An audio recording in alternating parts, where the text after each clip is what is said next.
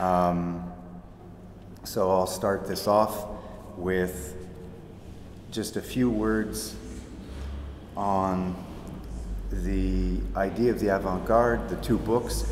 I somehow feel a little bit like I've been repeating myself insofar as I've given 3 presentations on the subject, but since it's being recorded, this will be a kind of final statement on the subject.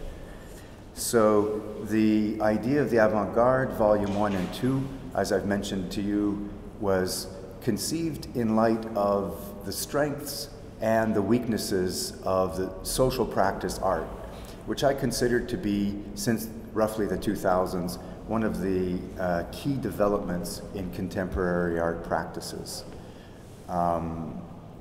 Its weakness in part had to do with the emphasis on a kind of social practice effectivity, which is measured in terms of art's effectivity, such like a kind of art as a sort of social work. So the question becomes, in terms of doing social work, in terms of doing ameliorative and reparative social work, why should artists be stepping in when formerly we had social services doing that kind of work with people who are professionally trained and who are more responsible and more accountable in terms of institutional expertise for exactly those kinds of remedial activities. So why are artists stepping in where the welfare state or something along those lines was hitherto doing an all right servicing of the goods? So in a sense, artists are stepping in where the welfare state is foundering. With that in mind, social practice art abandons a little bit the field of cultural production. So it moves away from a more art-defined realm and uses art as Joshua Clover would say, a kind of receptive form for an art in the expanded field. So a kind of practice that has its locus of valuation outside the realm of the distinct realm of art. And in this sense, I particularly appreciate John's book, Revolutionary Time in the Avant-Garde, for stepping in exactly in that space where there's a lacuna between what, in the praxeological problem between theory and practice. So John has strengthened the theory aspect of various kinds of avant-garde, radical, or politicized art practices. And that's exactly what the idea of the avant-garde was conceived to do, or intended to do, at least as far as a kind of editorial intention is concerned. However, the difference between John's book, which is a monograph, and this project is that this project was an invitational text where people from different fields, different arts backgrounds, different kinds of opinions were invited to say whatever they had to say about the concept, the idea of the avant-garde and what it means today. So it was an open, experimental space where anything could happen technically vis-a-vis the concept, including people who disagree with the concept. So in some cases that meant that a person would not want to contribute to the book at all. And it very funnily, for example, an artist that's considered avant-garde, like the Yes Men's Andy Bickelbaum, or the filmmaker, who's the filmmaker? You have all of his films. No. I can't remember his name. It's just escaping me. Anyhow, an avant-garde filmmaker said that he doesn't have anything to say, or he's never said anything about the avant-garde, so he didn't know how to contribute to the book. So you get what I refer to not as the prohibition in that case on the avant-garde, but the sort of reluctance of avant-gardists to define themselves as avant-garde for various reasons in ways that are symptomatic of the, if you want to call it that, the objective social conditions in which we can think and discuss the idea of the avant-garde, which is very similar to the social conditions in which we can think and discuss the concept of communism. So the book is, in its title, reference to Zizek and Duzinas's edited book, the first one, The Idea of Communism, And then the second volume, I think it's Zizek only, volume 2. And then the third, which is edited by 3 people, on the idea of communism. So the idea of the avant-garde is doing something similar, but from a kind of cultural theory, cultural practice orientation. So that was, in a way, the goal of the first volume, was to enhance and buttress the kinds of social practice art that are happening from a theoretical perspective. To not have, as John puts it nicely, an escape of art into politics, or vice versa, an escape of politics into art. So to have kind of praxeological relationship between art and theory. So the discussion is meant to interest every kind of actor within the field of cultural production. It was intended to be produced by artists and intellectuals. I much prefer the term intellectuals than academics or scholars. Intellectuals need not be institutionalized, and people who are institutionalized need not be dismissed as academics in this kind of institutional critique way of thinking about their practice. In terms of editorial role, I avoided anything that would be construed as the editor as Oedipal figure, the curator as Oedipal figure, that the contributor would be obsessed with understanding, perhaps subverting and mining, or trying to somehow what's the word? Second guess.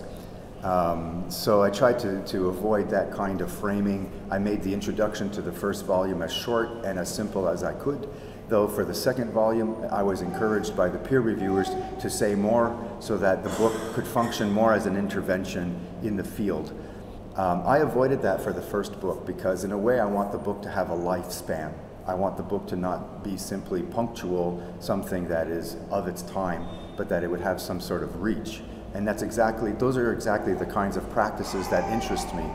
Works that outlive their moment and that are meaningful to us in that sense beyond their initial context. So everyone talks about, for example, the Sex Pistols concerts in Manchester in 1976.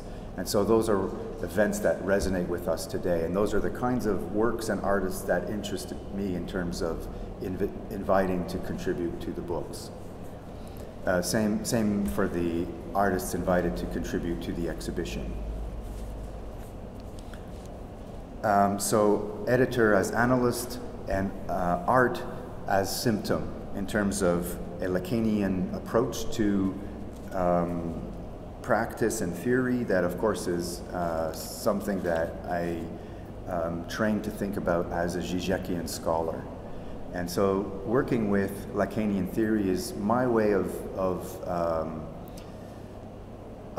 working through, you could say, some issues in cultural theory and aesthetic philosophy.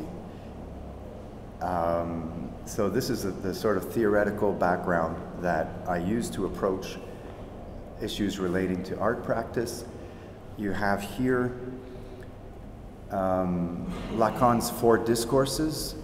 So these are 4 different ways that I think about different kinds of art practices related to Lacan's 4 mathemes, mathematical equations, that are defined as the 4 discourses and that are discussed in his book, The Other Side of Psychoanalysis, his seminar titled The Other Side of Psychoanalysis.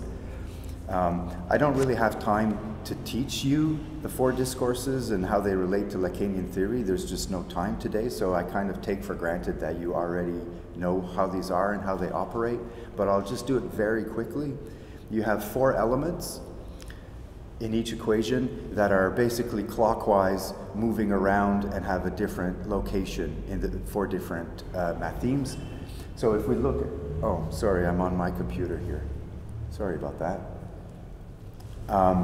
If you look at the one on the left, you have 4 positions So the top left is, in terms of communication, the addressor, the person speaking. On the right, you have the addressee, the person listening, or the addressee of the communication.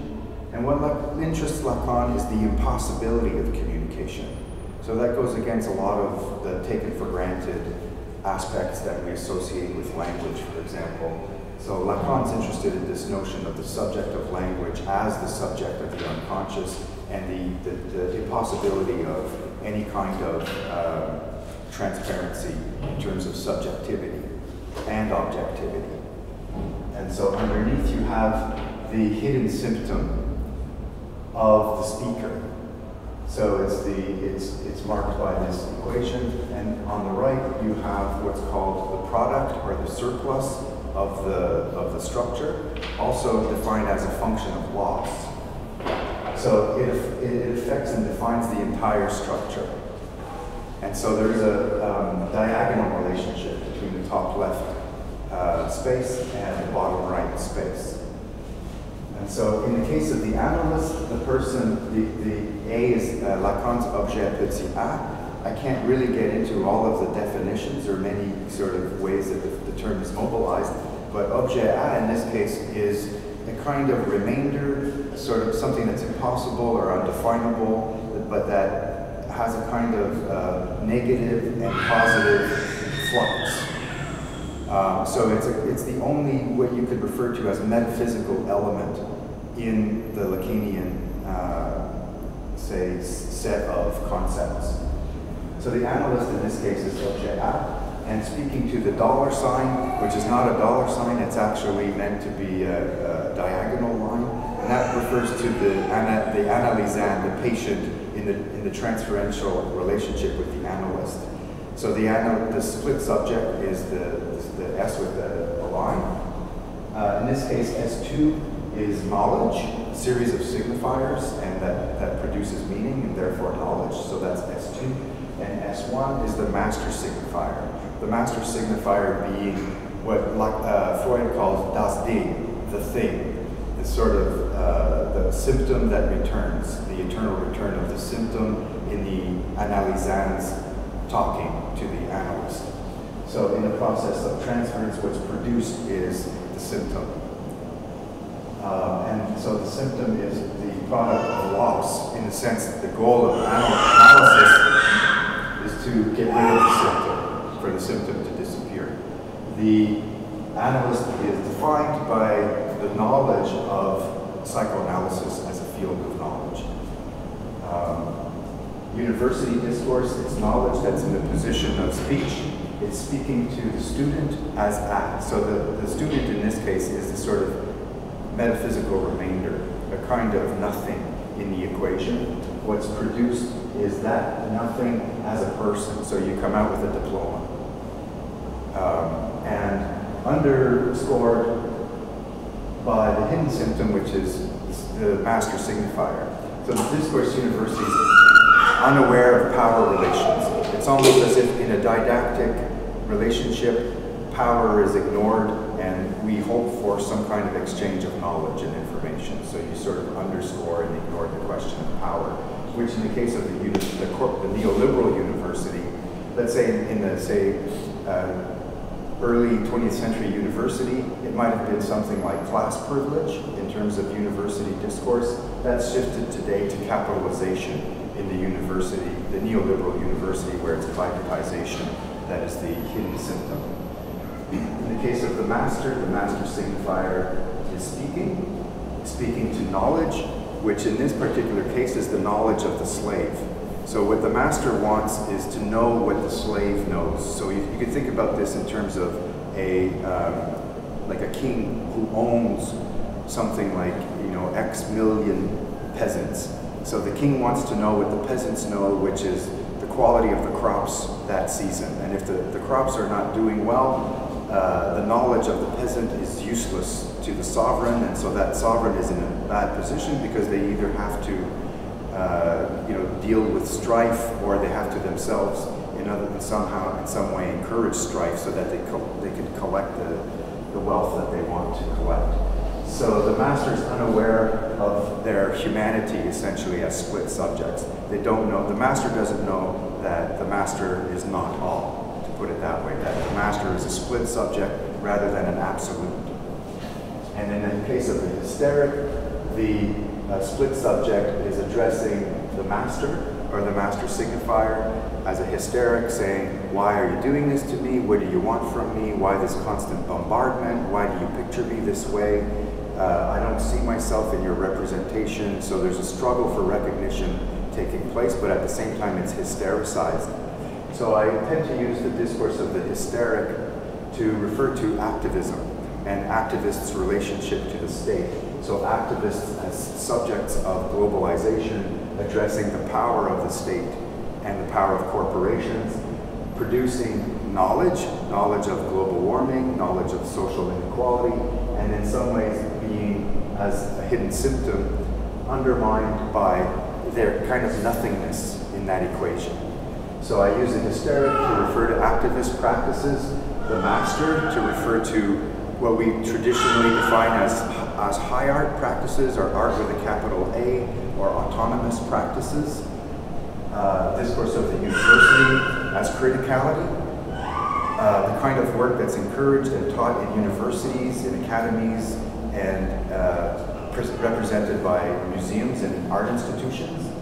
And analyst as the critic, you could say, the function of the critic, or the function as the theorist, whose goal it is to sort of understand what's happening, what are the symptoms, what are the problems, and what might be a kind of traversal of the fantasy. How do we get away from the fantasy of aesthetics and maybe even the avant-garde as a structure? So how to dissolve even the avant-garde, let's say, as a symptom. So there is, in this avant-garde sense, a kind of overcoming of art, dissolution of the field of aesthetics, and dissolution of the field of politics as utopian possibilities. So this is a graph that I've presented many times now in the introductions to my books, or in chapters of my books, so it will be familiar to some people, where on the left you have anti-art, which is a sort of hysterical discourse of the hysteric, activist nomadic practices that I define as in some way petty bourgeois acts of transgression. They're atheistic when it comes to art, when it comes to the importance of aesthetics. Anti-art, which would be a kind of communist proletarian art, defined as the discourse of the analyst. So the Communist Party is kind of always monitoring and checking what it is that artists want, and sometimes artists want to do things that are not propagandistic, and so the regime has to sort of verify, you know, what's happening with Leibach. Are they making fun of us? How is this destabilizing society? And they sort of want, in some ways, to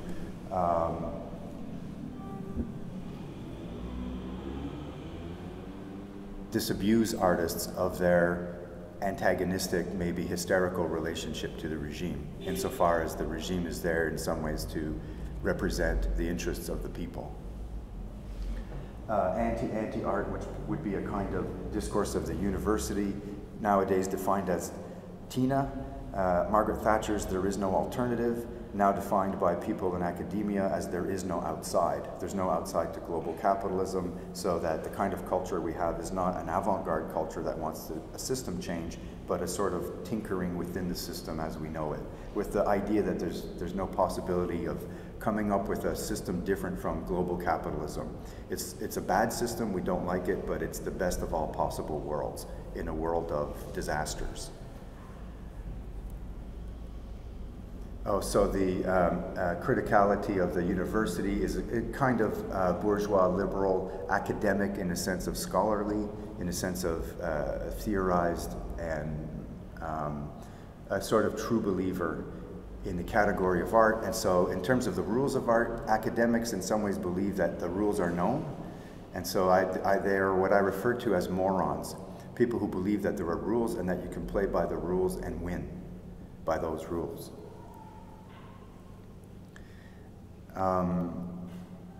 I'm going to make a quick gloss on this. The idea of the avant-garde was first conceived. Time? No, I'm saying oh, sorry about that. It was first conceived as a festival, in part because Montreal has a number of festivals as part of its sort of creative cities programming that are artistically, culturally, politically somewhat mundane and tourism oriented, not very radical or interesting in my opinion. And I wanted to create a kind of anti-festival, a festival that in its form and in its kinds of practices would be somehow challenging the kind of creative industries, creative cities programming that is happening. It's very commercialized. And so that was difficult to imagine. It was easier for me to imagine editing a book as a starting point, and then possibly afterwards having a festival that would have the book as a sort of ballast that I could present to people and have in terms of organizing. So everything we've done with NeMe is exactly what I had hoped for in terms of a fantasy of organizing a festival. So I thank NeMe, Yanis, and where's Helene? And Helene for what we've done here. In Montreal, as I discussed the project after the book was published, there were two events that in some ways hijacked the idea of the avant-garde as a festival. The one on the left was organized by HOW, which is an arts collective. And you could say these are artists who are kind of, these are artists who are anti-art artists. They're sort of nomadic artists who are associated with social movement actors and activists. And they didn't want to collaborate with the big museums, the big institutions and sponsors, and they're fighting gentrification in a particular part of the city, and they dedicate the festival to various causes. So they are addressing political issues through a festival which they referred to as a celebration of the avant-garde. And so I had discussed my project with a member of this collective, and as far as I know, they hijacked the idea, because before you knew it, a few months later, they were planning this festival. It doesn't matter whether they did or not, but it just turned out that way. So the idea of the avant-garde exists in many forms, and so that was one form that you could say it existed. The other one was the Montreal Biennale of 2014-15, which was the first Montreal Biennale after it had been re-established. For a while it had disappeared, there was a version of it, and then it had been sort of reorganized. And so the first edition of the Montreal Biennale included a number of avant-garde artists or artists we would associate with avant-gardism, like Guido Steyerl, Thomas Hirschhorn. Bifo Berardi was invited to what they referred to as an anti-conference. So I had been talking about an anti-festival. They organized an anti-conference. And they also had the Charles Gaines manifestos, which are in the book, Volume 1, and which you can see downstairs. They had those pieces in the exhibition. So that was kind of a plus for me, because I got to see them for the first time as the original works. The funny thing about the Biennale is that it began with this kind of political orientation. The next Biennale, 2 years later, was dedicated not to the avant-garde or critical practices, but to hedonism. And so they kind of completely changed their theme, you could say. And so it made you question the way that the organizers were or were not dedicated to what they presented the first time around. Whereas the Howl Art Collective, you could be sure that festival after festival, they will be basically on message in terms of their practice. So I compared that to a scene in David Lynch's Mulholland Drive, where Rebecca Del Rio is singing Roy Orbison's Crying, and at one point she collapses, but the song carries on. And so the idea of the avant-garde, kind of like the song Crying in this film, carries on in terms of how it's marked by these instances. I later added the discourse of the master to what I showed previously as discourse of the hysteric, analyst, and university. So I added this category, art, in terms of discourse of the master, and also Lacan's discourse of the capitalist, which he discusses in a different book a few years later than The Other Side of Psychoanalysis. And here the voice of the avant-garde, of course, is also used by Mercedes-Benz. They named one of their cars the Avant Garde. And so we have it here in terms of the discourse of the capitalist. And also a website called Artsy began a series called the Artsy Avant Garde, which is sponsored by Dior fashion house. And they present annually every year 50 new avant-garde artists that they define as avant-garde, which are basically hot, trendy artists that are nothing like the artists that are discussed in these books. So different ways in which the voice of the avant-garde is expressed in terms of the sort of new field of cultural production that we have in a world where the petty bourgeois habitus, as defined by Pierre Bourdieu, has now become a dominant hegemonic habitus.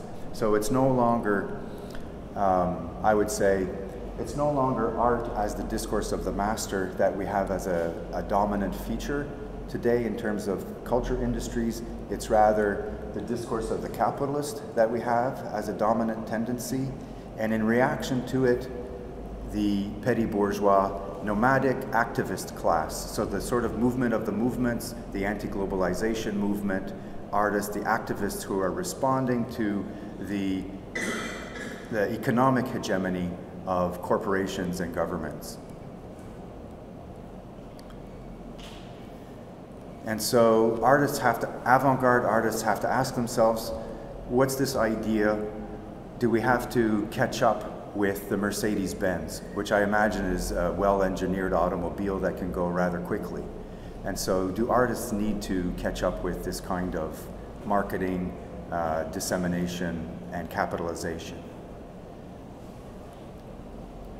So there are different ways that the artist can negotiate the space of critique, the space of what we would in a 19th century, early 20th century sense have defined as the historical avant-gardes, as anti-capitalist vectors, and the conditions of the global petty bourgeoisie in which activists and scholars are now operating or functioning.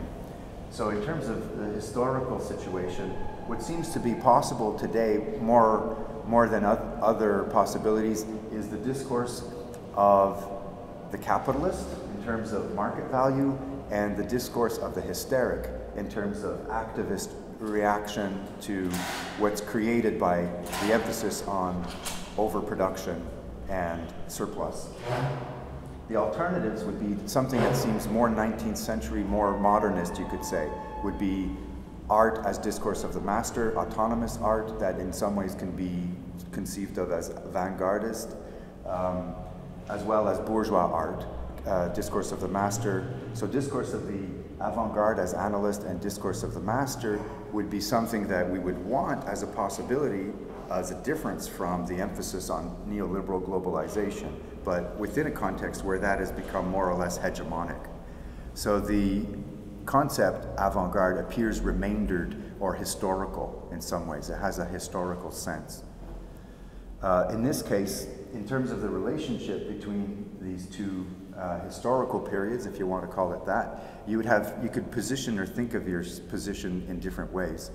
One would be the avant-garde as a symptom. So the symptom would be S1, the master signifier, the avant-garde as your symptom. This would be someone who's wanting to do something avant-garde in light of the metaphysical insistence on the conditions that actually exist, the actually existing social conditions and ideological frameworks. One would be to say there's no difference, so that they would be equivalent, which would be a kind of lure, a kind of illusion, represented here as hypnotism. So one is hypnotized by the conditions in one exists, yet nevertheless thinks of oneself as avant-garde. And so this is a little bit in a way that the creative industries gurus talk about how they want to stimulate creativity so that we have the next Leonardo or the next Michelangelo or Bill Gates. And so you have here a kind of trance relationship. The other is fantasy.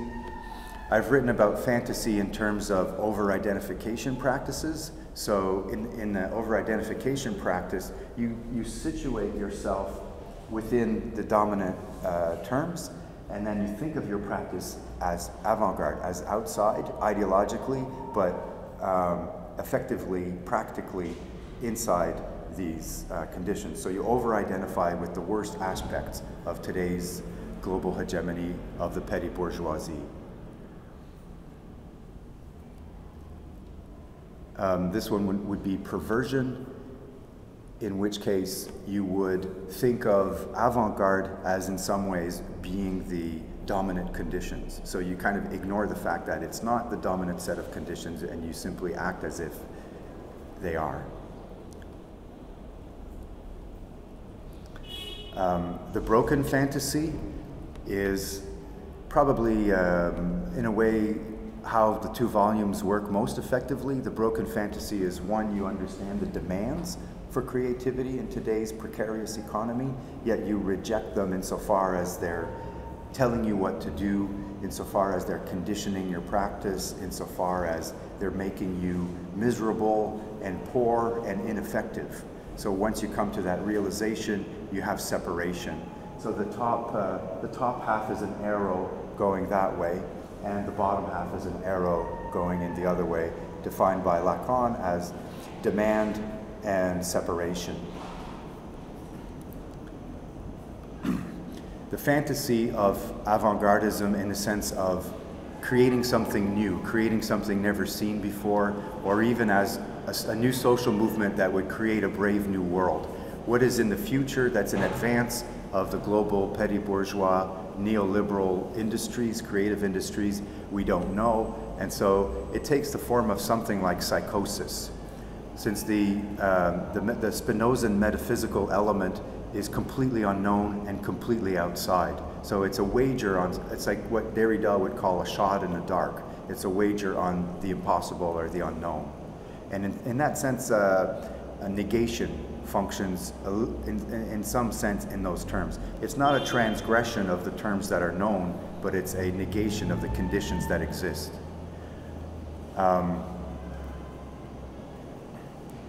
And so what's the question of fate if we don't know what's on the other side of neoliberal globalization? This was the question confronted by Lenin during the Russian Revolution, which was the question, what is to be done? How can the revolution be secured and saved in a context in which the tendency was to introduce instead social democracy? So Lenin's answer to the unknown was the Bolshevik Party.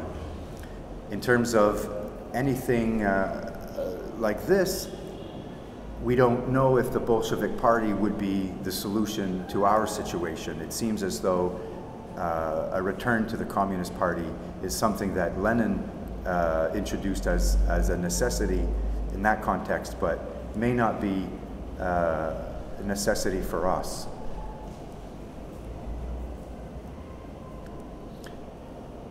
This gets into Lacan's graph of desire, which I'm working with now as a new way to think about what I've been thinking about already. I won't go into too much detail on it, but on the left-hand side you have the arc of intention and the arc of the signifier. So when we speak, we talk, and we think as though we're moving forward. But in Lacan, what's actually happening is something retroactive. So if I say, for example, you as an audience, you're very interesting, it's almost as though you're thinking, I will be, in a sense, you're thinking, I'm going to be interesting, or in the future I might be interesting, but really what's happening is you will have been interesting, or you were interesting, insofar as language is functioning. So there's a retroactivity of meaning in the arc of intention that seems contradictory to the arc of signification, where you have signifier and meaning. And so what Lacan is interested in is how meaning is not in the future, meaning is in the past. In terms of these are Lacanian concepts. This is the subject now on the side of intention. The subject, the sort of autotelic subject, or the Descartesian cogito, is here as a split subject, a subject of language. So we understood now that the subject is a subject of language. From there we can move simply to this location. This is my ideal ego. This is how I would like to be. And I can't be that. I could never be that. If I was that, I would be something like a young infant before the stage of the acquisition of language. You would be polymorphously perverse, in a sense, if you simply were what you thought you wanted to be, which would be completely disorganized, as what Lacan calls the trot bébé, the sort of crawling baby. And so this is a little bit what Badiou refers to animality. You're sort of like a crawling baby, and you're kind of disorganized, or even body without organs in Deleuze and Guattari's sense. So you haven't been yet incorporated into the other, the Oedipal relationship. So the ego seeks to move immediately with their sense of self into society over here. So this is the big other, and the I, which would be the ego ideal. This is kind of how I want to be in the world, and I'd like to be able to skip the world so that I could just be myself. Sort of just do it, or just be, I've seen slogans around here. One is check your ego at the door, and the other one was to just be yourself, something like this. So check your ego out the door would be almost like as if I could move here to here with no remainder. The other exists here as voice, which I've talked about in terms of the idea of the Avant Garde. And this would be something like a Foucauldian playpen, where you have a series of pleasures beyond the reality principle, or the carceral, in the sense that Foucault defines the carceral, where things are somewhat more sinister in terms of discursive power.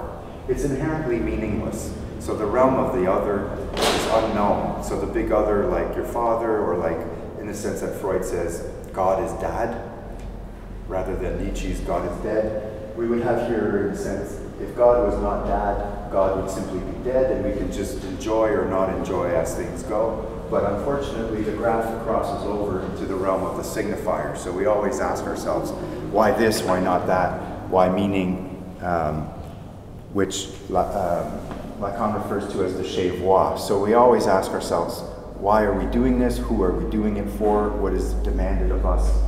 And so it passes into fantasy, into avant-garde fantasy. And then in the complete graph, it passes through the voice, which is a kind of castration. I'm not going to go into too much details in terms of this graph, but this refers to desire, which is the desire of the other, which is, in a sense, our unconscious never belongs to us. Our unconscious belongs to the world outside of us. So Lacan is interested in knowing how we interact, dovetail, but never dovetail with our environment. So Lacanian psychoanalysis is not about a normal subject or a well-adapted subject, which for Lacan is an impossibility. Alienation and paranoia are fundamental to subjectivity. So it goes through jouissance, which means that you can never in some ways completely enjoy your set of social constraints. Moving into the realm of the signifier, I can then come to the ego ideal, which is more or less my situation. There's a good expression of it I wrote down. The retroactive character of meaning as a function of the big other. And so we come to a kind of symbolic identification. And so I've taken these terms and I'm working it through in terms of the function of the avant-garde in today's, or the idea of the avant-garde in today's situation. So I will in future writing be working through these, this structure in terms of a temporality of the avant-garde. This is a graph from Frederick Jameson's. He didn't invent it. The source is Ihab Hassan. It's presented in postmodernism or the cultural logic of late capitalism. I don't know if you can read these lists. I used to present this as a handout to my students when I was teaching visual culture, so this is a sort of, for me, a kind of introductory handout. On the right-hand side, you would have, in a way, the result of all the complicated postmodern and post-structural theory that we're familiar with from, for example, French theory, Barthes, Derrida, Kristeva, Irigaray, et cetera, et cetera. And so these are often contrasted to what are taken to be absolutes. So we were, Eleftheria, we were talking about, was it logic and paralogic? So logic would be on the left-hand side, and paralogic would be on the right-hand side. So you have, in a way, sort of like the logos in Derrida and the supplement. Or in the case of Roland Barthes, you would have something like the signifier and then infinite semiosis.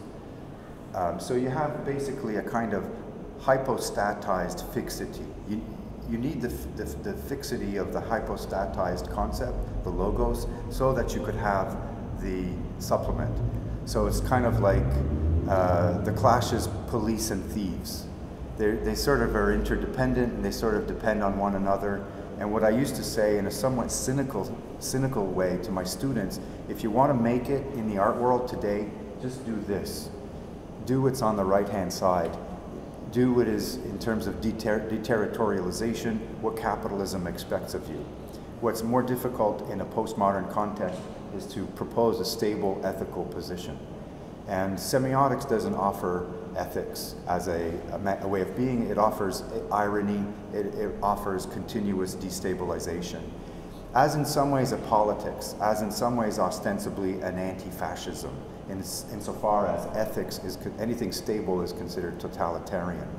So this was postmodern theory as it came to define itself as the alternative to dialectical materialism, which had become orthodoxy in communist countries. And so part of the reason why French theory, and there are other methods of course, but especially postmodern and post-structural theory developed. So what we refer to as the generation of pessimistic scholars, that would include Foucault. I mean, this is of course debatable, but the pessimistic scholars that are very, Baudrillard especially, very skeptical of any kind of modernist utopia. So this is a work by William Pauhida, which is using a kind of network model to think about the different institutions that an artist would negotiate so that they can make it in the quote-unquote art game. I'm going to skip this graph, but in a way it sort of suggests, based on this exhibition at MoMA, that if one is networked effectively, that would be one way to succeed in the art game. So networking is a kind of deterritorialization, especially vis-a-vis something like authorship. You're supposed to be networked rather than autonomous. And this is to be reflected in the form of work that you make. So for example, activist artists are not interested in producing objects that have a signature. They're more interested in networks and outcomes in terms of social effects. This is Pierre Bourdieu's description of the field of cultural production, contrasted with Komar and Melamid's The People's Choice. And so it tries to define, in some ways, the place of the avant-garde in the social field, at least as it would have existed in France in the 1970s. So this is, in a way, a model that I consider to be outmoded, insofar as I argue the petty bourgeois habitus has replaced the bourgeois habitus, which included the avant-garde.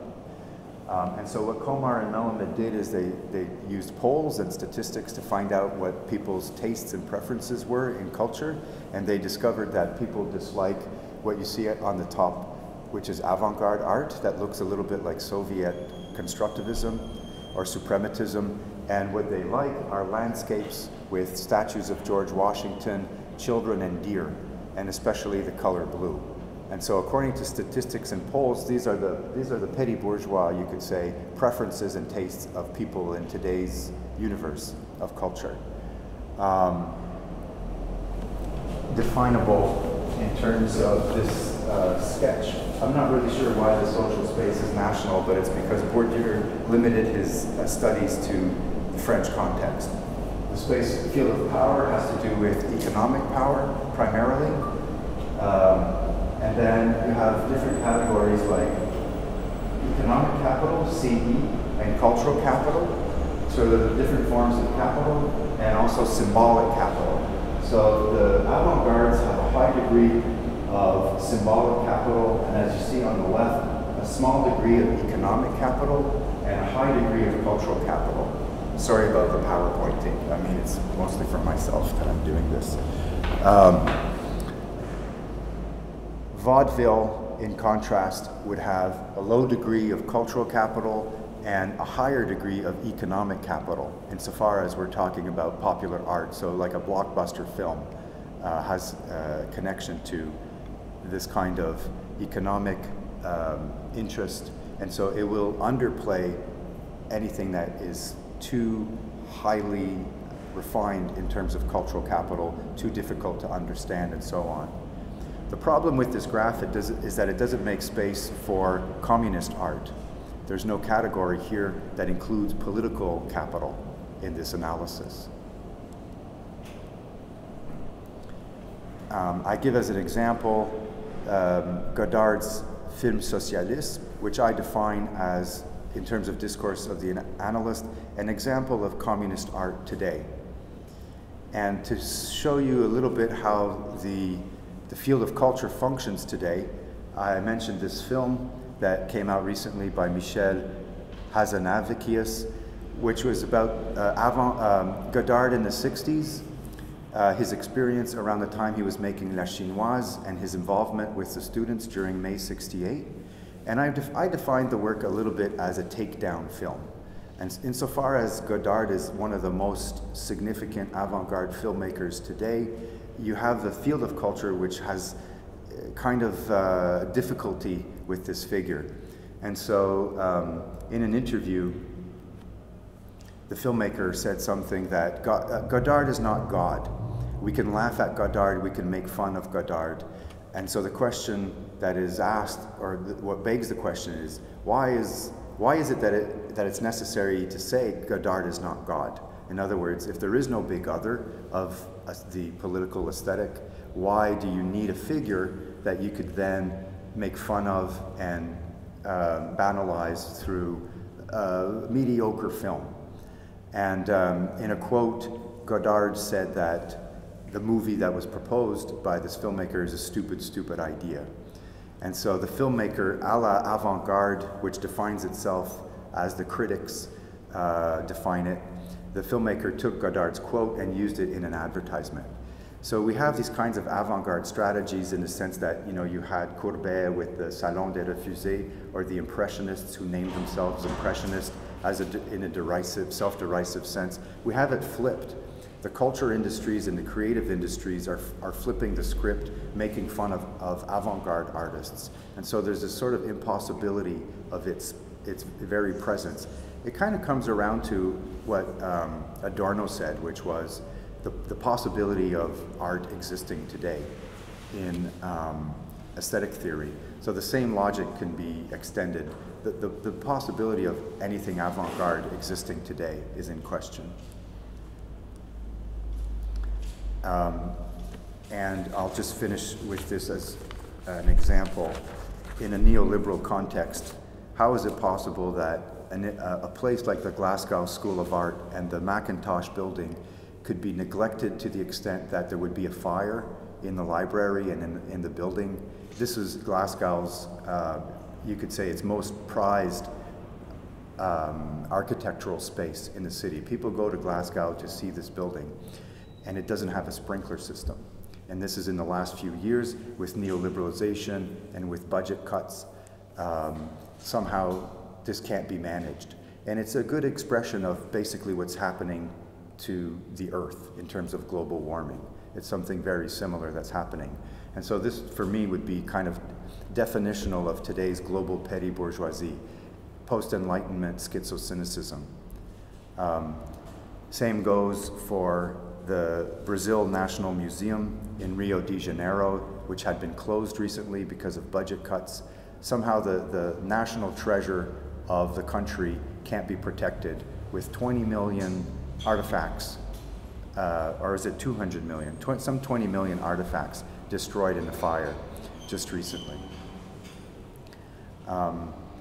So I'll just finish on that note and pass the floor over to Evanthia.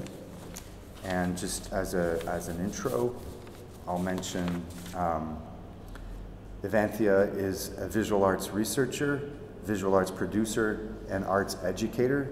She's assistant professor and program coordinator of the Fine Arts program at the University of Nicosia.